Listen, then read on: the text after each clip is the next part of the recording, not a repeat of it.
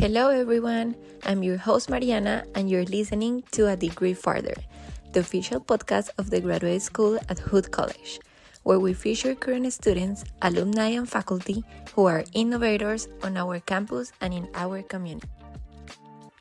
Today we will talk about ChatGPT. We have two guests that are experts in this topic and they will explain to us a little bit more about what is it, how it works, how we can use it to improve our professional lives, and maybe start to know how to adapt to this new virtual and artificial intelligence reality. I hope you like it and I hope it's very useful for you. Okay, first we are with Kathryn Ryberg, who is a research librarian that teaches information literacy in FYS and other research focuses classes. She has been at Hood for 5 years and her interests include open education resources, misinformation, and DEI issues at work. Outside of work, baking and glass art are her main diversions. And we are also with Dr. David Gurzick, who is an associate professor of management science at Hood College.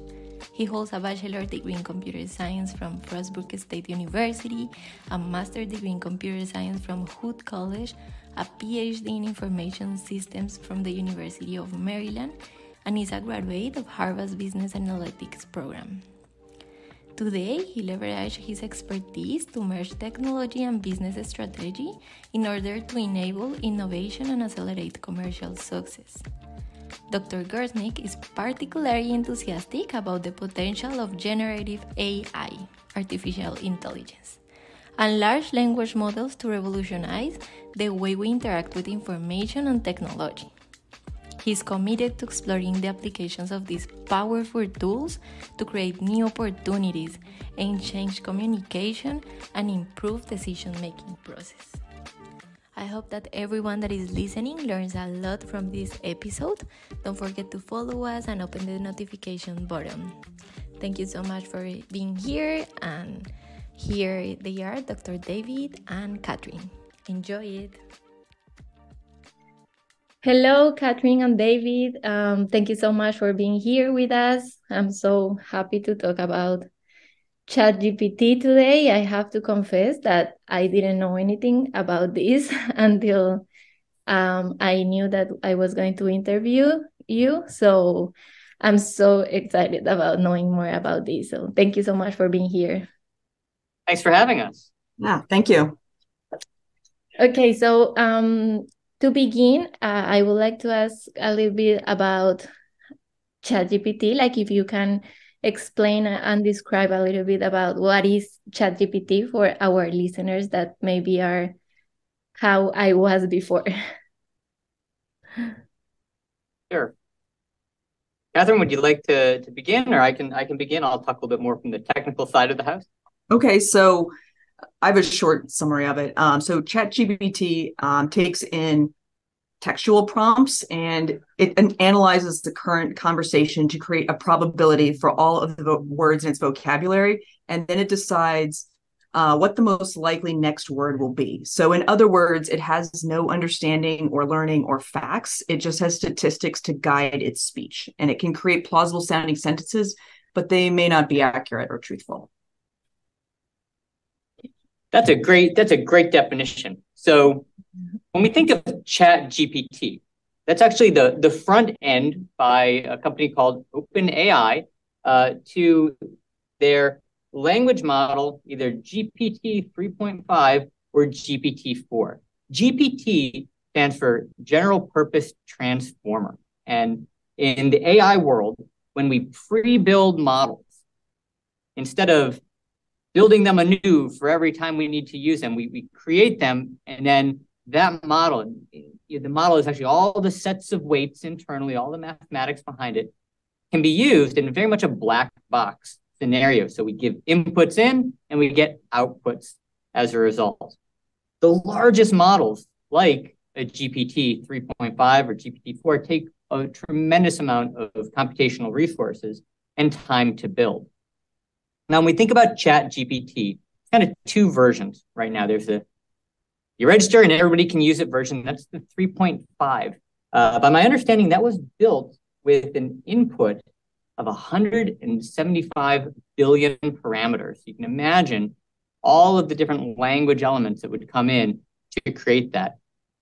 GPT-4 steps it up a notch and has about 1 trillion parameters input. Now, GPT-4 is a pretty interesting evolution of that large language model. Sometimes call them LLMs, large language models, in that it's multimodal.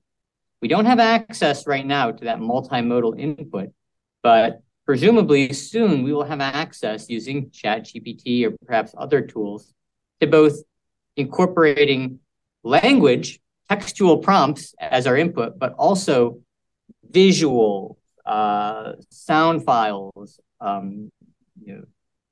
perhaps even movies as inputs, other types of inputs that can come in. So I think we're on the cusp of something really exciting happening here. And I know here at Hood, we're already having really great conversations about ChatGPT and the way that it's impacting both our students and their work in the classroom, but also their potential for careers and opportunities when they leave the campus walls. Yeah, that's exactly what we're going to talk about today. So what I understand is this is a website that everybody can use, right? Is for everybody? Almost, right? Everybody can use it, but right now, this is one of the fastest growing technologies. And so for my students, I say, hey, go take a look at this, and they'll tell me, oh, the site's unavailable. And that's a very common message I'm hearing, especially during working hours, because of the massive popularity of this particular site. Right. So I think you mentioned ChatGPT 3.5. So the interface is open access, but the training data set is not available to the public. And ChatGPT 4, I think you have to pay for. I think it's $20 or something. Yeah. Mm-hmm. Yeah, to join and have access to that. So of course, it's going to cut down on how many people are using it.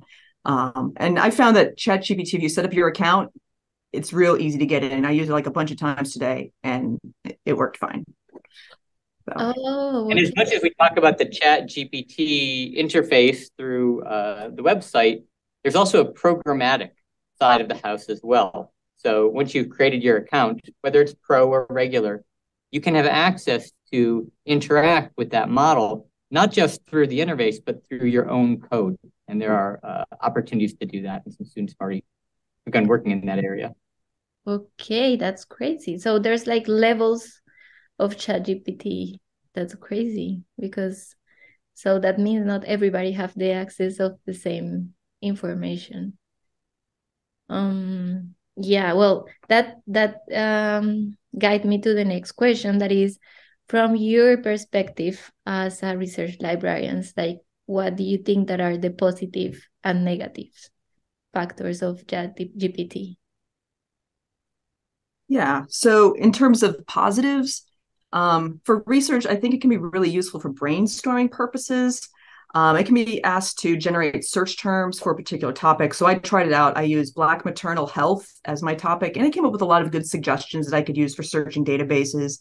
And it also can be useful to put together like some initial ideas. If you're really struggling to start a project or a paper, it comes up with good project ideas.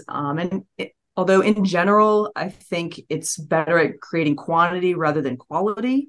I think in the future, if it's used properly, it could provide feedback to improve student writing and reasoning. And ChatGPT could also create more opportunities for diversity and equity in research by removing language barriers that would allow researchers to write really excellent, top-notch articles. So I'll take a stab at this. I'm an internet technologist, and so I kind of came of age at the birth of the internet through my early educational days, and went off and did my doctoral work as social media was coming of age. And what these large language models feel like to me is that beginning of the internet, where there are lots of little issues, certainly, with this. I think everybody can see the tremendous possibility behind these tools. And as I mentioned, right, these are fast moving. It's amazing how quickly organizations are starting to integrate them into their standard tool sets. I think we look no further than Microsoft, who just a few weeks ago announced Office Pilot, which is their full integration of ChatGPT into the Office suite of products. I tend to think that these are going to evolve very quickly. We've already seen a tremendous pace of increase. And I think that they're going to do a couple things. I think that we're going to begin to utilize these almost as we began to use search interfaces, that these will just become very common, ubiquitous in usage across different apps. And as much, of course, as we talk about ChatGPT, every major company out there has their own, whether it's Amazon's Lex or Google's Bard or Facebook's Llama. Baidu has an LLM. Stanford now has versions of LLMs. There's lots of these that are coming online. These are going to become common. And so what I think is going to happen is something a little interesting. I think that as we use these tools to generate really large amounts of text, right, that quantity, and over time, of course, they'll get better and better at that, certainly bring in different types of material to better the responses that they give. I think what it's going to do is it's going to devalue text communications. And I say that by looking at some examples already. Microsoft has a program called Viva Sales. It's their CRM software that allows, that supports folks in a sales role with keeping track of the clients that they have, interacting with them, and kind of all storing that in a repository that other individuals in the company with appropriate access can leverage. Think, other salespeople supporting those same clients. And their model showed that they could get a prompt in from an individual, say they want to know about a particular product. Well, the Viva Sales pulls up an email, auto-populates that email, pulls in pricing information from another spreadsheet, and presents it all to the agent, who can then say yes or no, or do some tweaks in between. But what I think is important is to think about that text that's coming in.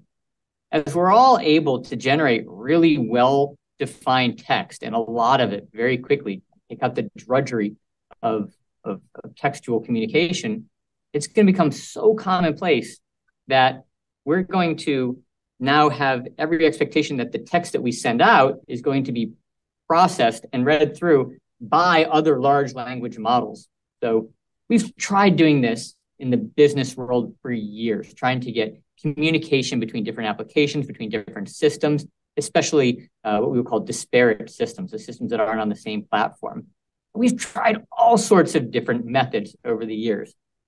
XML being a great example of a format that was meant to seamlessly provide information from one system to another. We didn't meet that purpose that we had because XML got really complicated. All of these other techniques got really complicated, and you couldn't inject yourself into the middle and understand what was going on.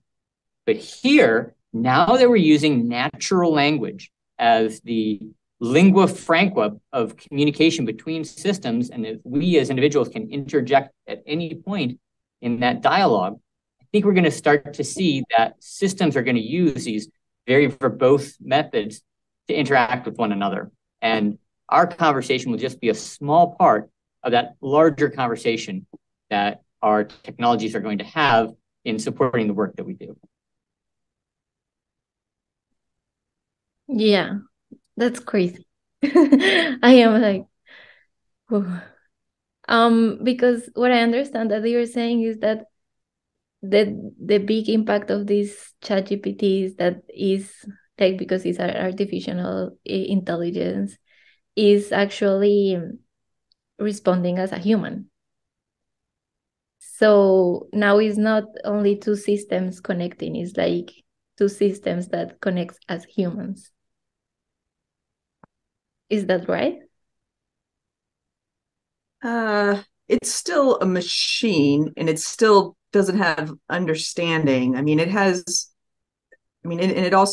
will perpetrate biases. It doesn't have creativity. It's not very good at creative tasks, I don't think, from what I've seen and what I've read about. So it's important to understand its limitations and really, keep that in mind, and also think about, when it produces something, who's responsible? Because it could be making healthcare decisions for people down the line. What if it makes a bad one and somebody gets hurt or dies? Who's responsible? ChatGPT, OpenAI? It can't be. Those aren't, ChatGPT is a machine. So there's some issues with anthropomorphizing ChatGPT too much. Kathryn, I really want to pick up on a term that you used before, which is predicting the next word. And that truly is the basis for what these machines do. But we have to remember where they're at now and recognize kind of where we're going here. AI is being infused in everything, and through different types of models, right, starting to showcase some really powerful capabilities in areas that were once thought to be off guard to AI systems. And so in a lot of the research that looks at how industries react to incumbents, whether it's new companies coming into the area or whether it's new technologies coming into the area, it seems like the response is almost pathologically the same. It's that the company that's in the space prior to kind of doubles down on efficiency. One of the earliest industries in New England was the cutting and shipping of ice. And they would ship that all over the colonies. They would ship that over to Europe. And their response when refrigeration came around was to increase the efficiency of their methods. But we all saw the writing on the wall. This happened with the transistor versus cathode ray tubes. This happened with oil lamps versus electric lights. We see this from industry to industry to industry. And so what we're going to probably see, history repeats itself, is that as large language models begin to be infused in different industries, you're going to see some of this pathological trying to increase efficiency in their own operations as opposed to leveraging or adopting that newer technology. And I think that's going to be a challenging juxtaposition.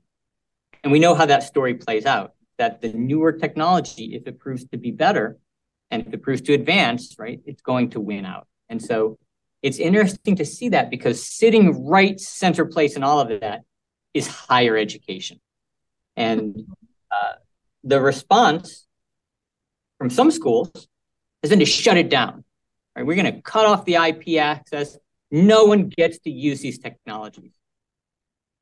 There's the other mindset of maybe once you've gotten to a certain point, right, once you're at the collegiate level, we need to focus on understanding how to integrate these technologies and become the drivers of innovation with these new technologies as opposed to pushing them to the side. I think we're still kind of in this weird quasi space where we're trying to figure out what that is and build in appropriate systems to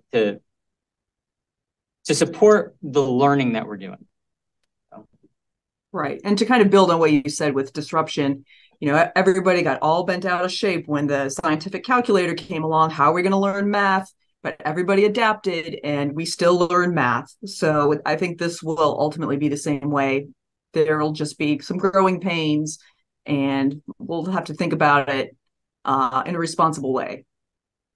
And I think there are some really important things that we in this group here can recognize, is that we can tell when our ChatGPT is coming out with good material. We can say, oh, you know what, I read through that sounds good, because we have that experience, that exposure to writing. Our understanding of writing and production is such that we can quickly validate the results. But we built up to that level, and we have to be very careful with how we leverage these technologies to make sure that our students still rise to that level so that they can truly validate, as opposed to just hitting the button and accepting what comes out. Yeah, it's very interesting all what you're saying, and actually it calmed me down a little bit because personally these kind of topics like scare me, um, because it's like too much. It's too much, and that's why I asked the question about like if they at what point this is, you know, like interacting as human beings and all this, because I feel like there's this tiny little line between how you can use it. So it's amazing how you say like, yeah, I mean, it still work, like it's gonna exist, it's gonna continue going, it's being like that in the story, but we can actually use it in a good way. And I think that that's that's amazing because it's a very positive way to see it. And I think that that's what we are supposed to do. So that's that's very good to know, and to learn and to know that it exists, and that to know that we can use it as a good tool. And well, that led me to the next question, that is, how is Hood College managing this unique technological challenge? I think you've got a good set of folks here because I can speak from the faculty side, and Kathryn can speak from the support side of how the library and elsewise are using it. Kathryn, I'll let you go first. So I don't know that much about how Hood as an institution is dealing with it. I mean, I know students have been using it. It's probably fair to say that they probably use it for their schoolwork. I mean, just I think in terms of using it and integrating it and having some level of acceptance, I would say that, you know, probably professors are going to have some kind of ChatGPT policy for their class, and it would be in their best interest to let students know they're responsible for their work and they have to verify anything ChatGPT produces. They can use it to generate ideas or projects. You could also use ChatGPT as a tool and fact check it to kind of underscore the importance of evaluating sources and information. Have more in-class discussions, focus more on like the process rather than a final product, you know, so talk about research and generating ideas and all of that, rather than just focusing on, you know, what is this paper, produce a 10-page paper and I'll give you a grade. So it's more of a process now rather than a final product. It's an interesting question because I think faculty are all over the board with their use and acceptance and understanding of this technology. In hallway conversations, I've heard faculty members, some say absolutely not. You know, my policy is that you will not use this in my class. In other classes, like mine, I actually now have assignments that are specifically focused on leveraging and using generative AI. I think we've got a semester that we can really figure this out. Microsoft is integrating these into Office. And as that happens, they become available to the masses and they become as consistent in use or expectation of use as that red squiggle that underlies when you have a misspelled word. Most faculty that I know don't tell students to turn off that grammar check or that spell check. And of course, back in, you know, prior to that technology coming online, there were folks that said, oh my gosh, people are going to forget how to spell. Well, I haven't improved my spelling much, but certainly the documents I produce have fewer spelling and grammatical errors. I think we're going to figure this out and we're going to have to figure this out quickly. I don't think a good response is as an institution to say no, to say, don't use this in these certain environments, because it's going to be impossible to enforce. And it's going to be against the standards that the rest of industry are going to be adopting. What I think we can do instead is both recognize how to support it, recognize how to perhaps even migrate to other methods of assessment or interaction with our students, perhaps that we haven't used as much in recent years. For example, as I've crafted an assignment for my class that utilizes generative AI, they have to present that in a stand-up forum. So they have to be in front of an audience and talk about both their process and the final results of what they've created. And my suspicion is I'm going to be going towards more of that. I'm going to be going towards more of the direct interaction, spoken interaction. I don't think I'm going to go more towards handwritten communication or written out tests, but I do see faculty that are beginning to move in that direction as well. So those are all on the table for how we're going to begin to transition to make sure that we match this type of new technology, this technology that is going to be impacting every segment of interaction. And just to build on what you said, David, I think that probably becoming skilled at entering prompts is going to become a skill set in the near future, because what you put in is what you get out. If you have a paper due in an hour and you put in a real terrible prompt, you're going to get a pretty terrible paper out of it. And it's going to be real easy for your professor to spot that. So I think that's going to be a skill set of the future. And maybe some skills are going to fall by the wayside because things are getting, just outsourced across the board. Maybe you don't need to know how to cite in different styles because this could easily do that. Or maybe you don't need to know how to do a literature review because this could also do that pretty easily. So that's, something to consider. What skills are indispensable and what skills are kind of banal and they can be taken over by ChatGPT and the like.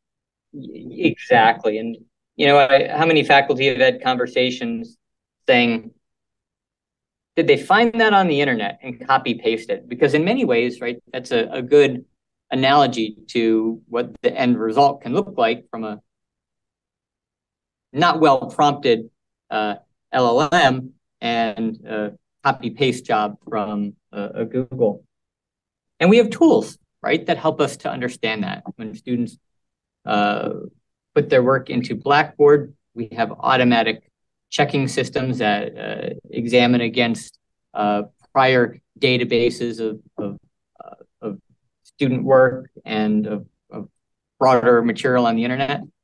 We will have similar types of tools as well. But I think it all comes back to that recognition that it's not a panacea, and a student that doesn't put in the appropriate time and interact with these probably is not going to get the end results that their peers will now do, right? That peers that are leveraging these in the appropriate way, they're going to be up here, and that's going to be now the standard that we have to keep.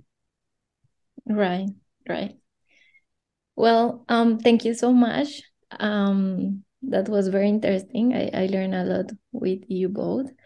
To close the conversation, we would like to ask you a little advice for professors because professors that maybe still using the traditional ways of teaching, or maybe some professors that don't know about ChatGPT or don't know how to make new assignments, and they maybe are worried about cheating with the students. So like a quickly advice from both of you in 1 or 2 sentences.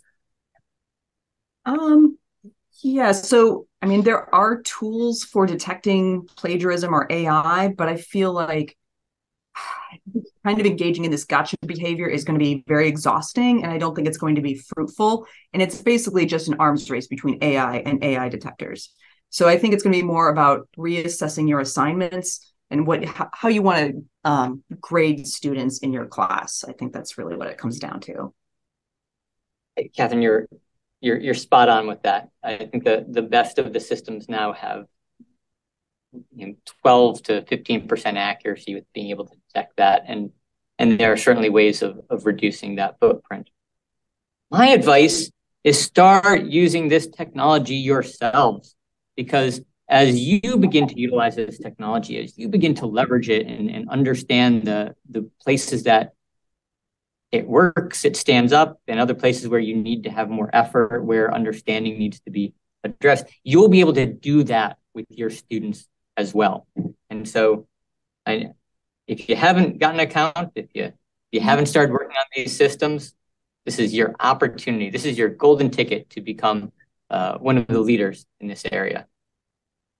Great. Thank you. Thank you so much. This is, I am like now so encouraged to also use it and use it as a tool, more like something that scared me.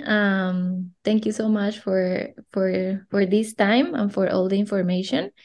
And definitely, this is an invitation for everybody to start using technology in a balanced way and in a positive way for improvement. Thank you for having us. Thank you. Thank you. Thank you so much for listening to A Degree Further, the official podcast of the Graduate School at Hood College, where we help you go further in your life, in your career, and in your community. Be sure to tune in next time and to catch up on all the latest episodes. Visit hood.edu/a degree further. I'm your host, Mariana, and thank you so much for listening.